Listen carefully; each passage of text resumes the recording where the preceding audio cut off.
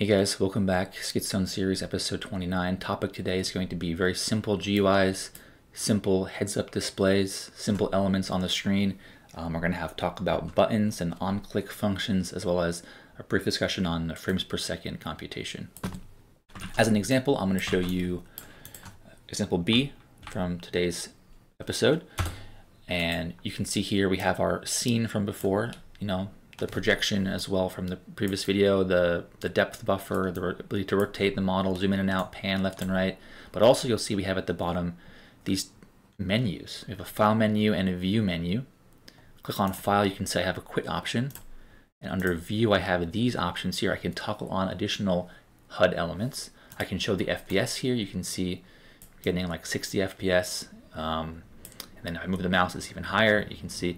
And then I can toggle that off. I can toggle back on the mouse position. Like you can see my screen, location for my cursor. You can see my resolution there. And you also notice that when I clicked on that button, it changed the word show in show mouse position to hide. Also pretty cool. And then of course I can reset the view back to the defaults, and when I'm done, I can just quit the program.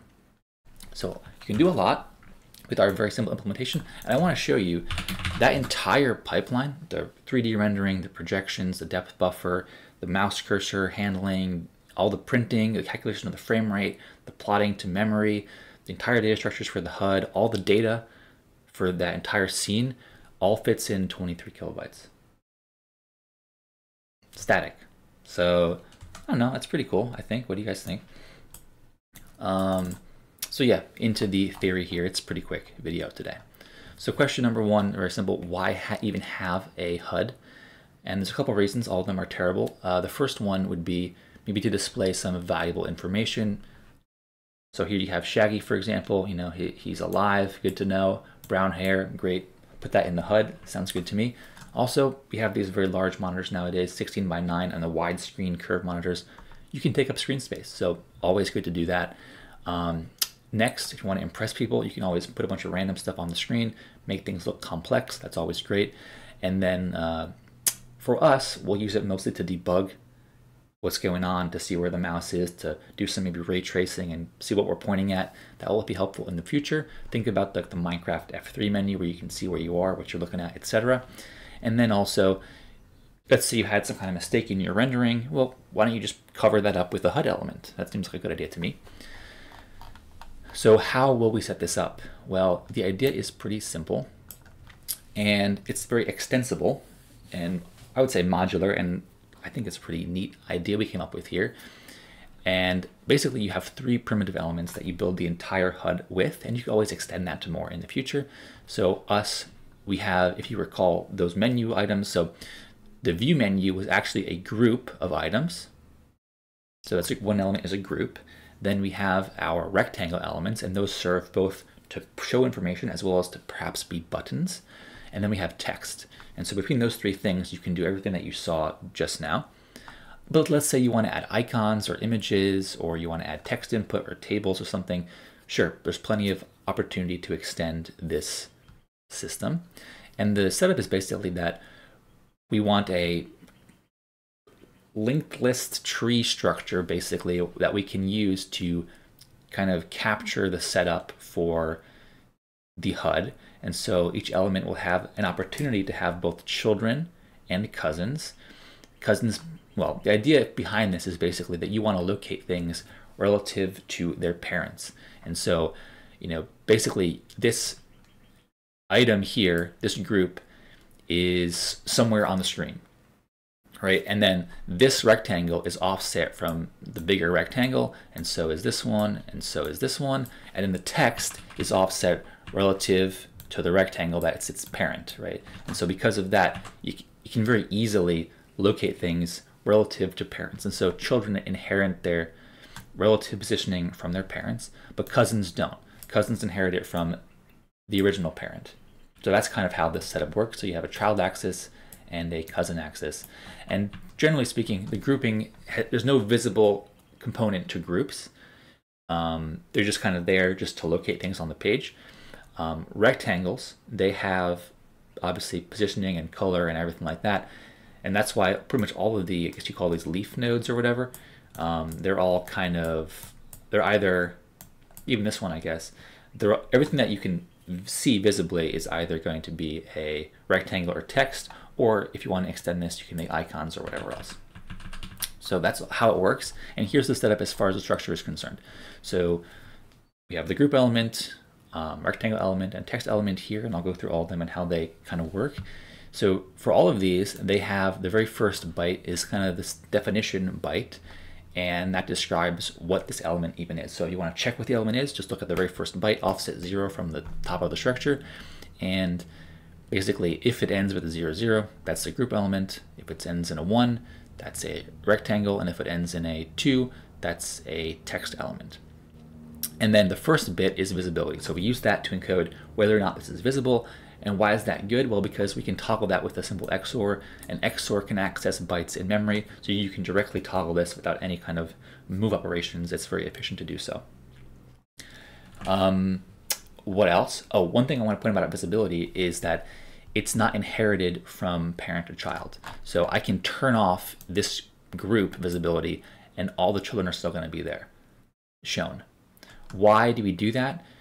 Well, it's a choice. You have to be able to parse the tree anyway, right? To render things and to check where the mouse is clicking and stuff, you have to be able to parse the tree. So it doesn't help you to inherit visibility, I don't think. It just makes it more computationally expensive on one end versus the other end. So I would rather just, whenever I click, whenever I want to change visibility, I'll parse the tree and set those values. And whenever I want to draw things, I won't parse the tree.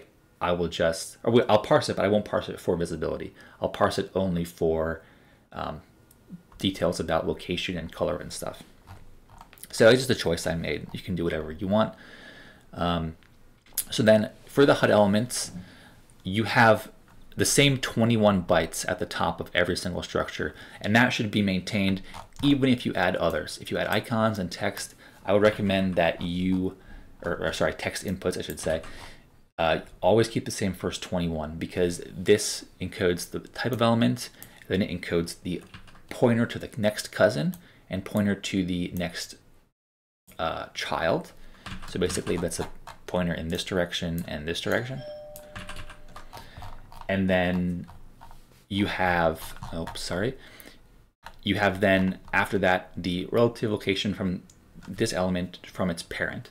So in that case, here you have 0 and 1040. That means we're basically going to be on the X position of our parent, but down quite a bit. So in this case, this is going to be a top level element. So this means, hey, at the bottom of the screen, put our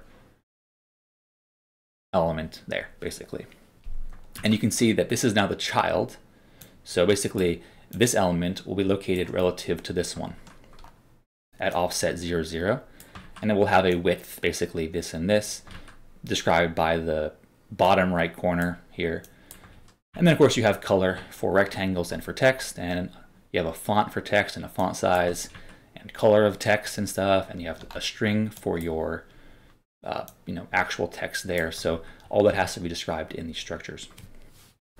And that's all implemented in this file if you're curious. But more details about this right now, this on-click idea. So how does that work? Well, basically for buttons, they're just rectangles with an on-click parameter. And so, at the end of the structure, there's a quad word which basically describes a function pointer that you want to execute whenever this rectangle is clicked, this button is clicked.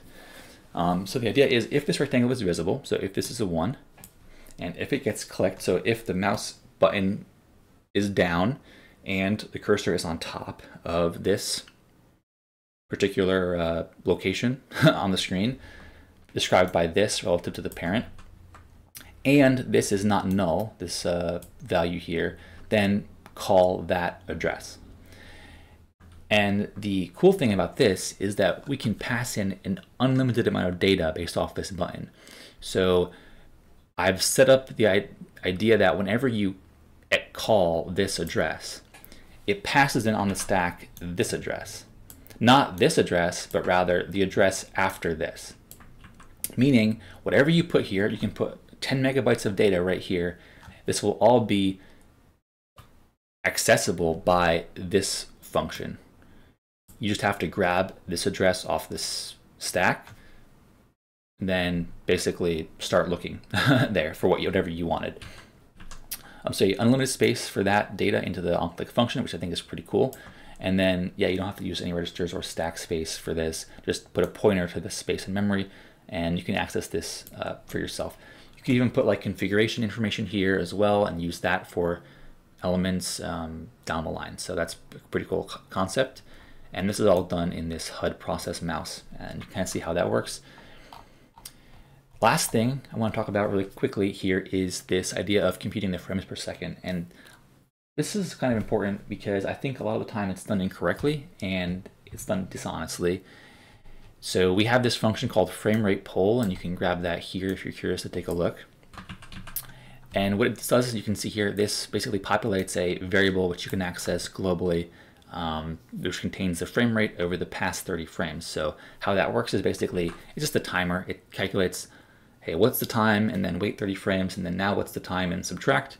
And the idea is that time that it took, just take the inverse of that for 30 frames, and that's your FPS. So a very simple concept, but there's two caveats to that. First is, if you've noticed, and I could even just quickly run this to show you, if I toggle on the FPS, if I'm not moving, the FPS isn't changing. So I'm not going to redraw the scene if I don't have to, just to populate the FPS. That's kind of a slippery slope, right? If I have to now regenerate the HUD and every element inside the HUD every time for no reason, like constantly, that's kind of dumb. And also, it doesn't really help you to regenerate the FPS if you're not moving, right? It's just stupid. And that's also caveat number 2, whereas if the screen isn't changing, then there's no frames being drawn, which is actually not infinite FPS, it's actually 0 FPS. So, if you see people playing a video game and they're looking at something and it's not moving and it says like 10,000 FPS or whatever, like 800 FPS or something, it's just a lie and not real. So when I move the screen here, you'll see that it drops like to 0, right? See, 0.6 FPS. Why? Not because it was hard to draw nothing, it's because nothing was drawn, right? So yeah, back to the slides here. We have 2 examples. They're quick examples. One you already saw, which was the HUD menu, and I'm going to show you a much simpler one that it's not really a menu, it just kind of has static info which you can use more to debug. So I'll show you that right now. So let's close this, quit, go to example A, run this, and you can see here we have our same scene, but in this case I've only put the elements there statically on the screen. You see the FPS, you see the mouse location, the scene is still there, and then there's a quit button at the top. So this is a much more bare bones version of what you saw before, and it doesn't involve all those nested elements and things. It's a little bit simpler, and this is the example I wanted to use just to show how we're computing the FPS and the mouse location. So yeah, with that out of the way, I'm going to open up the example B, and I want to show you kind of how that code is set up. I won't go into too much detail, but I want to show you some cool things about this.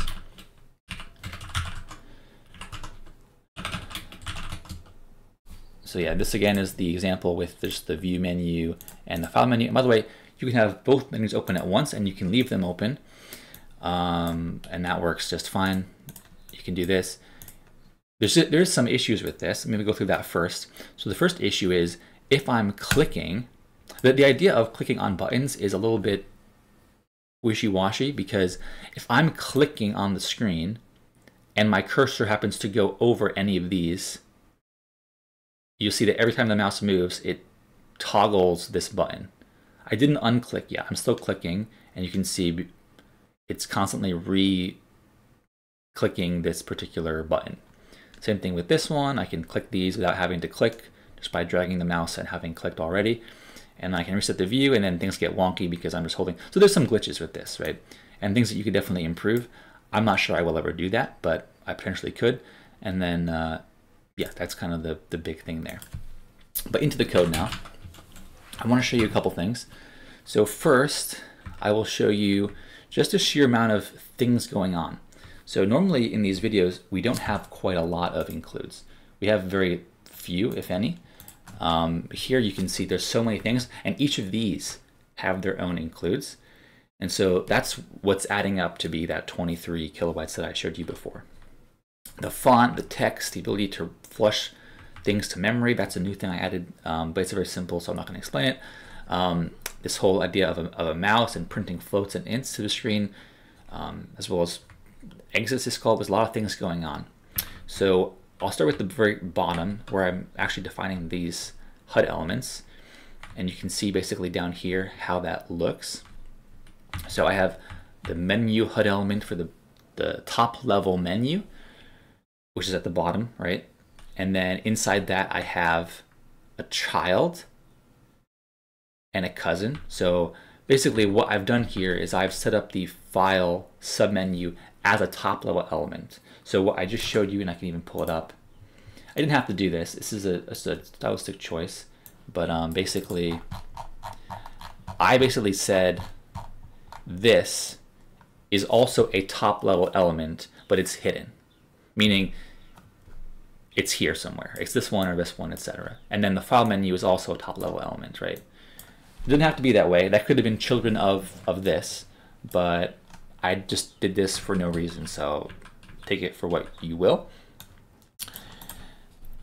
It's kind of flexible like that. And you can see I'm populating the offsets, X and Y, colors, function pointers. Here you can see that file rectangle. If I click it, it's going to toggle the element visibility, and well, it will toggle the text of potentially and the visibility of everything downstream.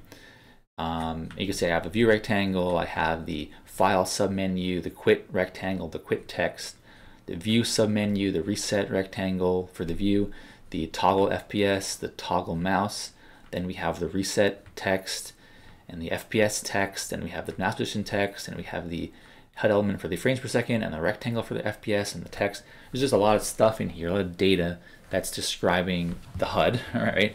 You kind of have to have this. Either you put it statically in there or you make it extensible like this, and I can update things. I can change the color of different things. Let's say you want to change the mouse text from, I guess, blue to some other color. How about green? You can do that. I can rerun this.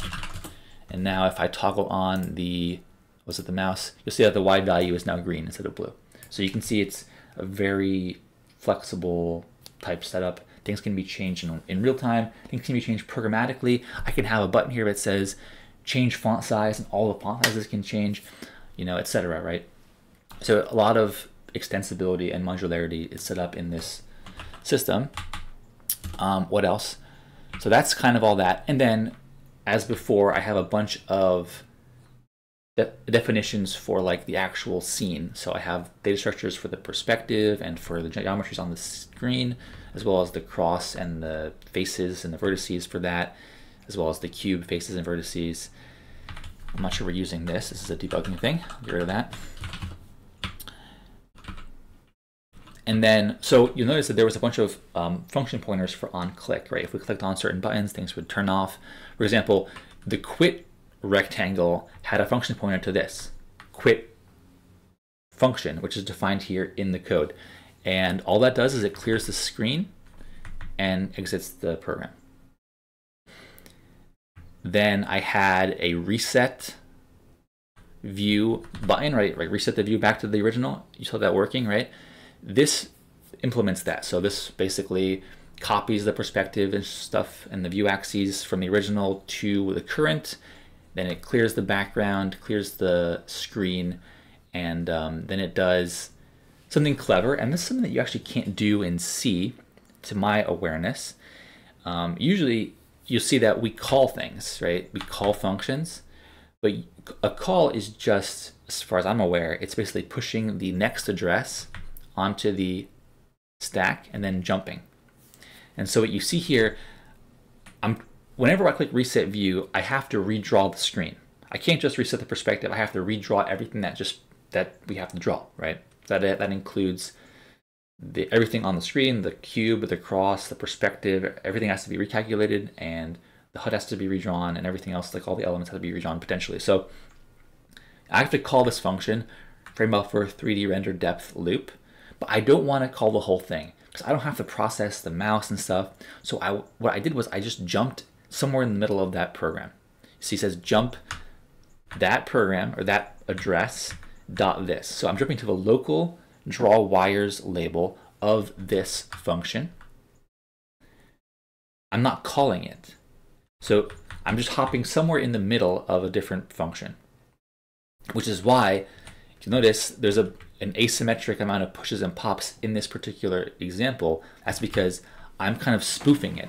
I'm pretending I push these things onto the stack, then I'm calling this function, but I'm not actually calling it. You see, I have a return address value here that I'm manually pushing onto the stack ahead of these bogus pushes.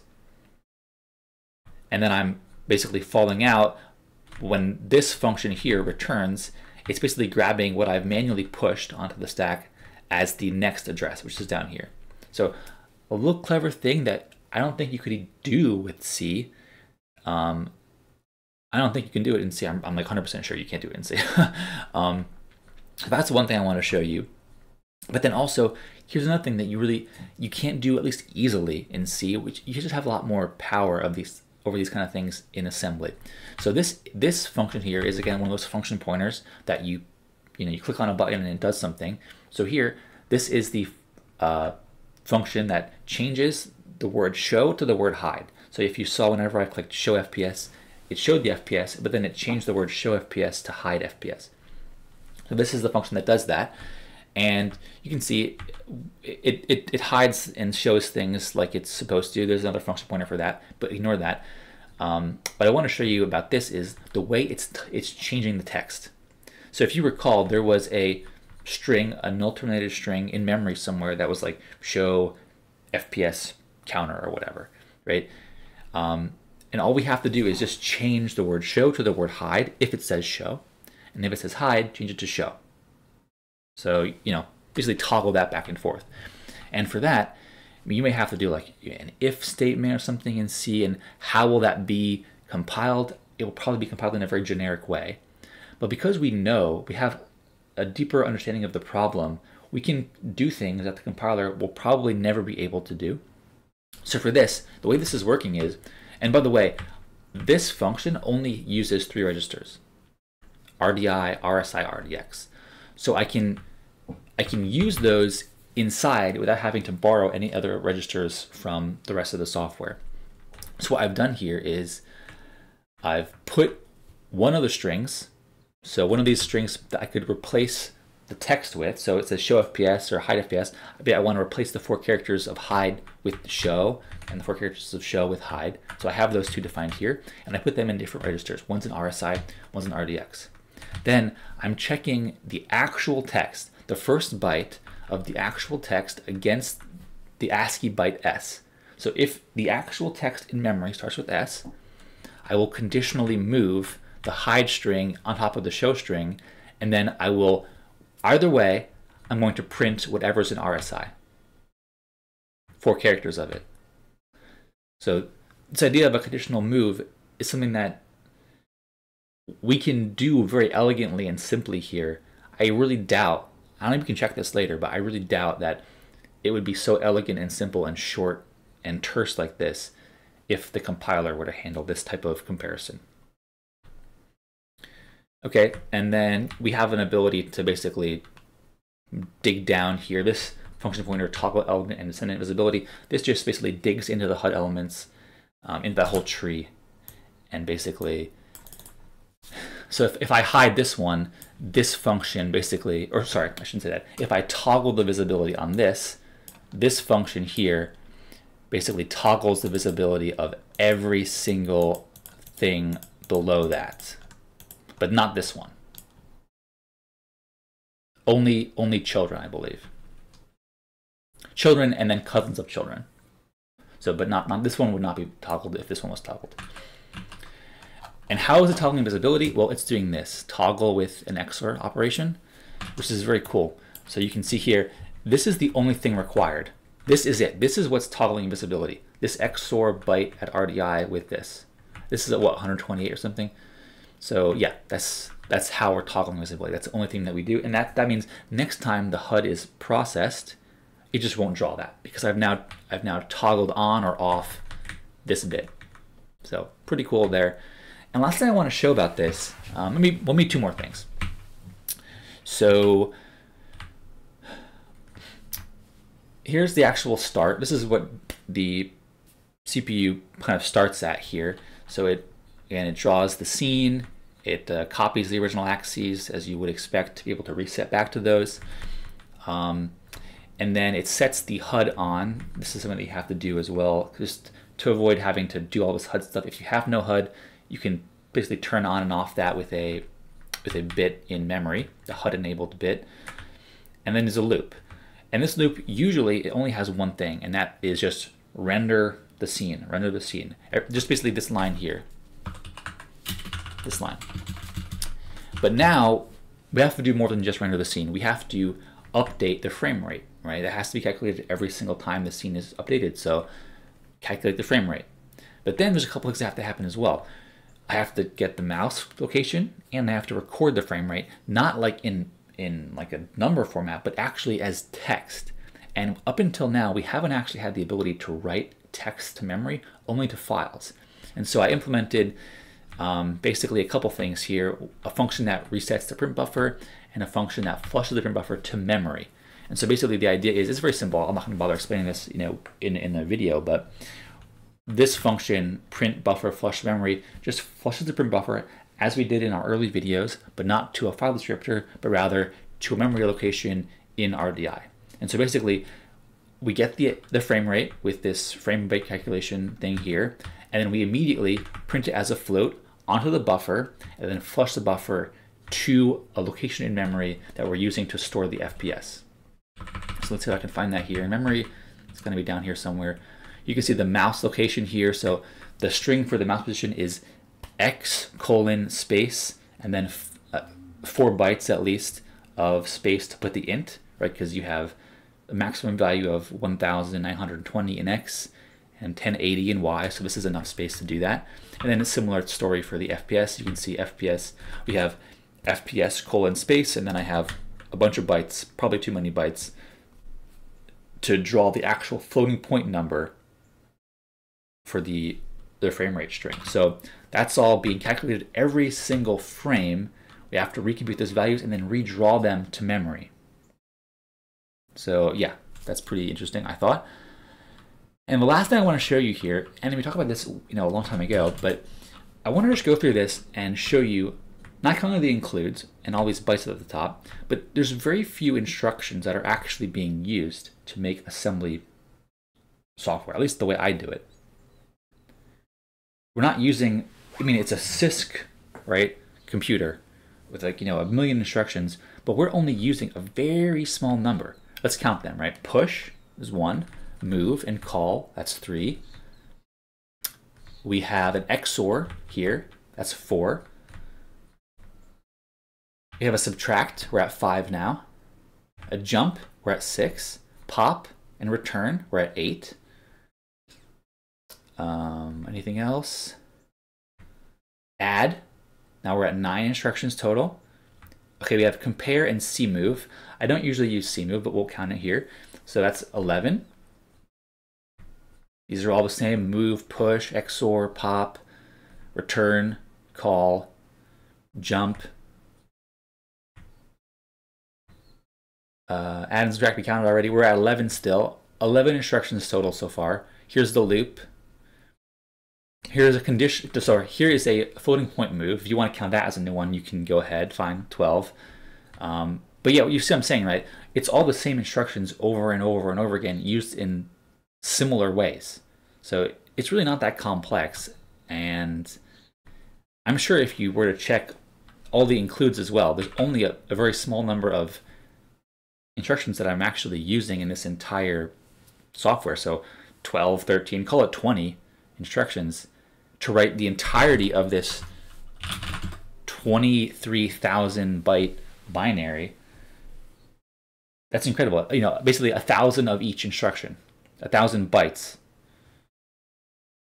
Well, it's not really how it works. Obviously, they're longer than 1 byte, but you know what I'm saying, right? Like, it's a very few number of instructions that we're using to actually do this entire rendering pipeline and text plotting and fonts and perspective projection and the HUD and the mouse and all this different stuff. So yeah, I mean, I think that's pretty cool, the ability to do that. Anyway, that was a short video today. We just covered the very basics of HUD elements, very extensible and modular framework we set up for this. You can add, if you want to add, you can add icons. Maybe we'll do that in a future video. Add text input, maybe you add tables and stuff like that. So yeah, pretty cool opportunities for extension, pretty cool framework. I liked doing it, I had fun. Thanks for watching, I'll see you in the next video.